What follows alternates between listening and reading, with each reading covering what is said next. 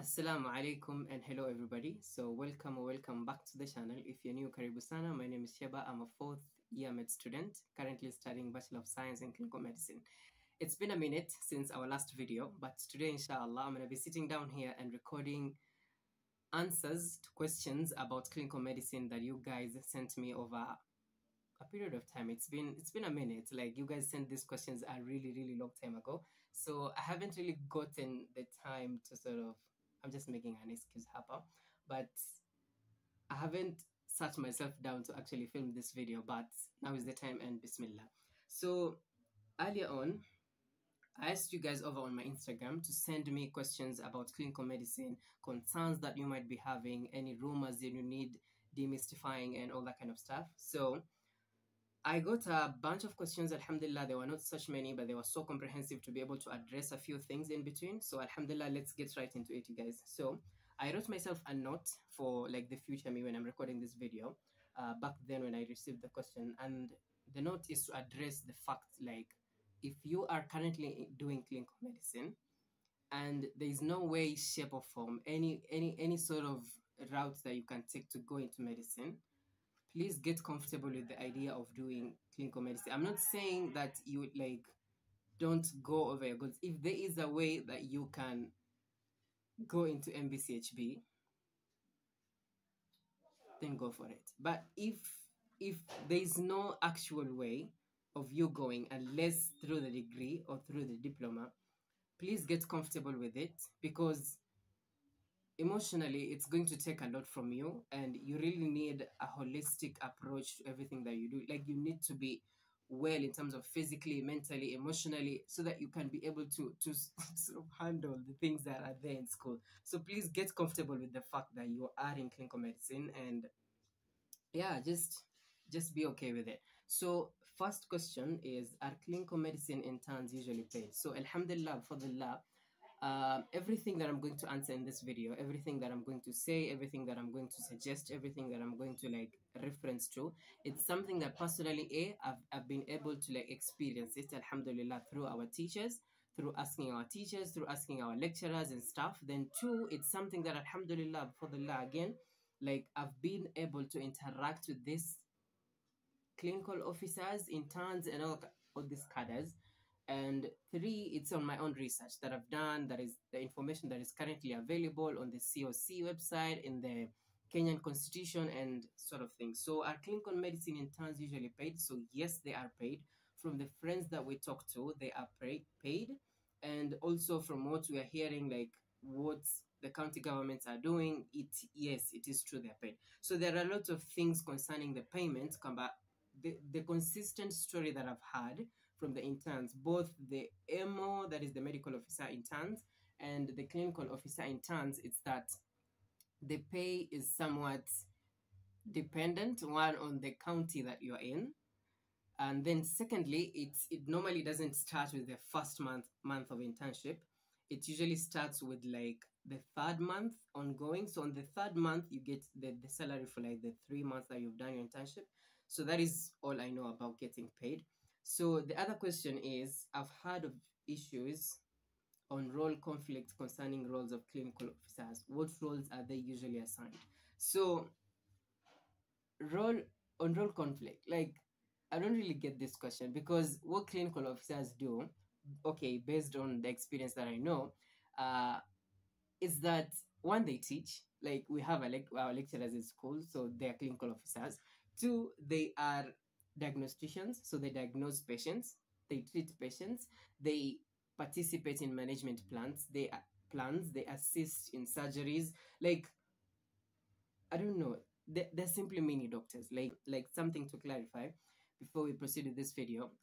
If by any chance you have legit information, like legit information, not rumors, not myths, not stuff, because I remember the last video I made on such kind of grounds, it had a lot of comments, and alhamdulillah, before it's the most popular video on my channel so far. So it has a lot of comments, it has a lot of people's opinions, it has a lot of rumors, it has a lot of things. So please withhold your comment if it's like not legit. Like, just please, So if you have any legit information about anything that I'm going to answer, anything that I'm going to say, any correction that you might have, please comment down below. The other question is the negative video of almost doctor of degree graduates stomaching, thinking of changing into nursing. So I guess this question is, what do you have to say, or like, what do you think of that video? It's there on YouTube if you want to go and watch it. It's a documentary done by Dr. Masi of KTN, I guess. Way back, she did a documentary on clinical officer stomaching. And on the other video, if you haven't watched it, please go take your time off this video and go and watch that video. Um, it's sort of traumatizing in its way because I remember it traumatizing me. But one thing ambao mimi nimekuja like get comfortable with is arzagna maktub. Risk zetu maktub, zimeandikwa na Allah subhanahu wa ta'ala. Like everything is laid out by Allah subhanahu wa ta'ala. And the idea of someone thinking that mimi sitapata kazi, mimi sitapata, like I won't be able to sustain my family, for example, I'll tarmac. Tarmacking is there for everybody.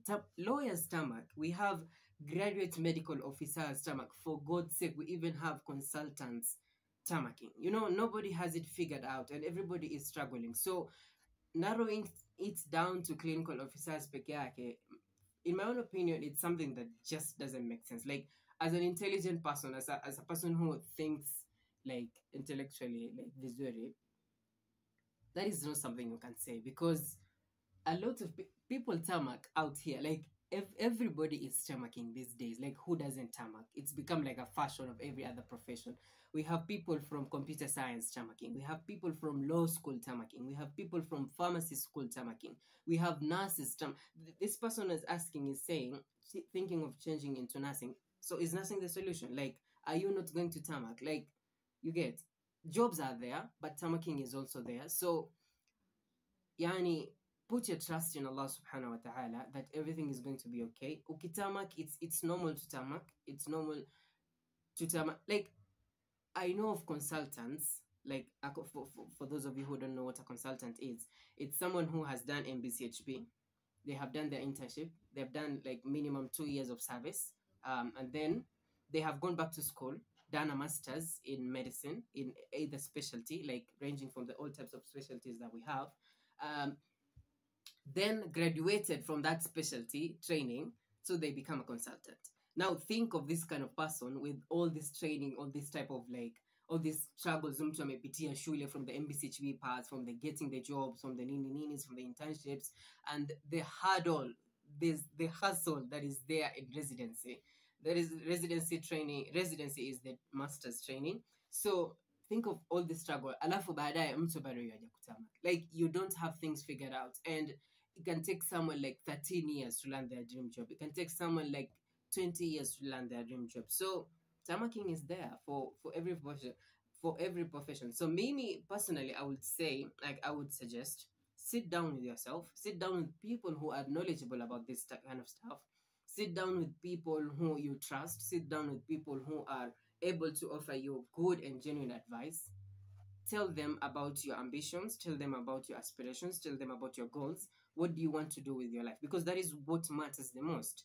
If you clearly want to become a doctor, then go for it. If you want to become a nurse, go for it. Understand initially what being a nurse means. Being a nurse, not only being a nurse in the country that you're in, being a nurse in the county level that you're in. Understand what being a clinical officer means. Understand what being a doctor means. Shadow a doctor if you can. Shadow a medical student if you can. Look at videos on YouTube. See people who are doing this kind of stuff. Ask yourself, is this something that I'm willing to do for the rest of my life? Is this something that I'm comfortable doing? Is this something that I don't know about it, but is it something that I'm willing to explore and do for the rest of my life? You know, like these kind of questions are the kind of questions you should be asking, instead of asking things about tarmacking, instead of asking about kazi, instead of asking about people not being able to get jobs. I don't know if you guys are getting what I mean. So I had an encounter with one of you guys. You called me, so alhamdulillah I talked to you guys, and the same thing rose kwamba oh, hakuna kazi, hakuna abcd. And mi nikamuuliza a very simple question, and I'm going to ask you, alhamdulillah, I'm going to ask you guys, and don't give me, but give yourself a really honest and genuine answer. For the how many years that you've been alive, let's say you're 20 years old, let's say you're 19 years old, is there a day on this earth umelala njaa? Is there a day imepita hata kama umefunga? Like, is there a day imeisha hujakula kitu? Yani, if that is the case, wallah nasalullah an akufungulie riziki zako. Lakini aghalabu ya watu ambao watakuwa wana watch this video, probably that is not the case. Hakuna hata siku moja umelala njaa, hakuna hata siku moja umekosa chakula. Huyo Mungu ambaye amekujalia wewe kupata chakula hizi miaka yote, miaka 20 wewe umekuwa alive, miaka 21, miaka 18, 19, 17, 15, Mwenyezi Mungu amekujalia you are alive, you are eating and healthy, hata siku moja hujalala njaa. How are you not like confident with him kwamba for the rest of your life that will be the case? And then I guess the other thing, this video is getting really long on this question, but I really want to address it and get you guys on the same page ambao mimi niko. Kwamba there are so many ways to make money. If you're going into these professions thinking of money as your primary goal, you're in it for the wrong reason. Wallah. Ukweli tu. Yani ile heart to heart. Kweli, there's a sort of analogy of being, there's like a great pay with associated with being doctors, being nurses, being clinical officers, being lab technicians. But if you're going in it for the money, you're going in it for the wrong reason. Ule ukweli tu. Kabisa, hakuna kudanganyana, hakuna, because that is going to be a really, really wrong motivation in terms of kuna mahali utafika and you're like, no. No. If money is gotten in this way, then I better quit. I'm quitting, y'all. I'm quitting. Anyways, you guys, I've rumbled a lot on that question, but I guess I've made it really, really clear on the page that I am. So the other question is, what do practicals entail? So practicals, I guess this person is aiming towards like, what is it? Clinicals. Yeah, so practicals, I'm going to generalize it so that I can make this video as short as possible.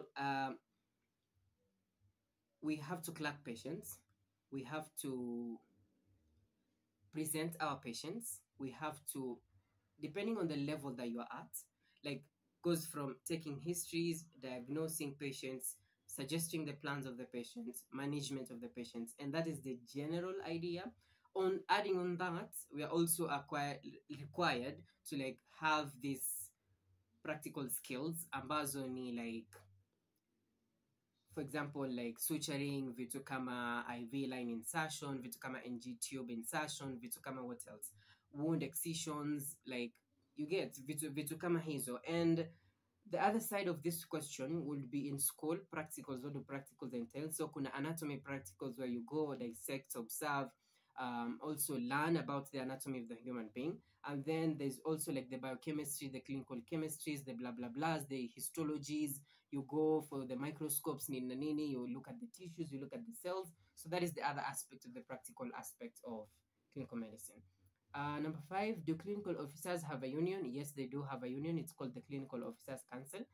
Number 6, enrolling as a self-sponsored student. It ain't cheap, really. Yeah, it's not cheap. It's not cheap at all. And here's the note I have to say about this point. If you are going into clinical medicine as a self-sponsored student, please reconsider your option, because this is just honest advice. Mimi nitakwambia, if I was in that position, this is something that I would have done, because you get to realize it's not cheap. It's not cheap at all, and it's worth it. If you didn't get into medicine the first year, it's worth it taking a gap year, like waiting, because you have the money. I guess you have the money to get you, because the grades to get you into clinical medicine as well can get you into like medicine MBCHB. So unless it's a degree, maybe happen, but for the diploma, same grades can get you. No, for the diploma you can't get into MBCHB, but the grades that people get into with diploma, they can't get into with like into clinical medicine degree. But if you're going for the degree as a self-sponsored student, please consider MVCHP as a self-sponsored student because it's cheap, and the prices sort of range in the same mahali hapo hapo, yani ni hapo kwa hapo. You get? Um, the other question, the final question is clinical medicine or nursing, which one is better? So none. I'm not going to compare these two because they are two totally different things. And actually, I'm planning to film a video on that.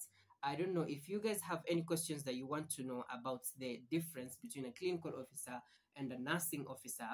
Please comment down below. Send the questions to me via my Instagram. Send the questions to me via all the socials that you know I'm in. I'll put the links into the description box below. And yeah, so no, none. I'm not going to compare these two because they're two totally different things. They're totally different professions.